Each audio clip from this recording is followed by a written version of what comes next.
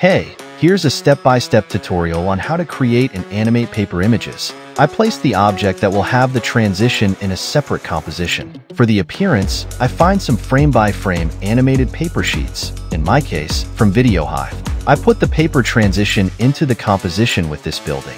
I make the inside of the paper green so that I can later remove it and use only the paper's edge. I arrange the transition to match my building, ensuring that the paper's distortion doesn't look bad. In the composition, I duplicate this transition to have two compositions. The first one will be a mask for my building, so we'll have the building appear. The second paper composition will be used to create edges. I'll remove the green from the interior using the key light effect. Now the building appears, and the edge is that frame-by-frame paper over the building. To make the edges match the building's shape, I use track matte with the building's shape for the paper transition. Thus, the building appears as the paper unfolds. After Effects has an issue. When using the same mask as an object that is later on top, we get some black pixels. We use the choker effect on the mask to remove that black pixel line. In the main composition, we can resize the building and place it in its position. We can always return to the building's composition and make changes. Bonus, we can use a different composition structure. For example, instead of using parent matte of the paper for our building, we can use stencil alpha mode for the mask.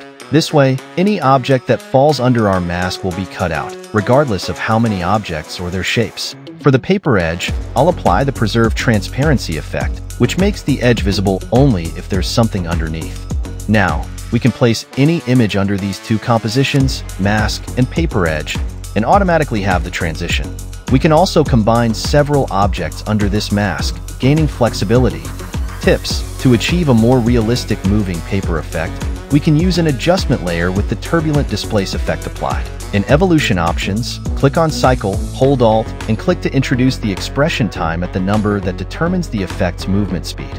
We use Keyframe for the amount property, which gives the composition movement at the appearance, and towards the end of the paper animation, the turbulent effect stops. This way, the paper only moves while it appears. Of course, the amount and size property values can be modified depending on how intense we want the turbulent effect to be.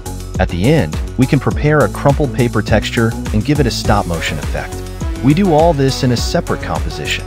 Then, we place the texture composition under the mask and apply preserve transparency so that it's visible only on the object underneath. We can adjust the mode and visibility of this texture as we like, depending on how visible we want it to be.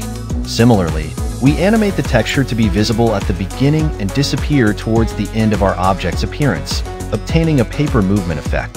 Finally, here are some examples of what I've worked on. Of course, I didn't use all these ideas, but with this tutorial's help, you'll be able to do it quickly and without mistakes. Good luck!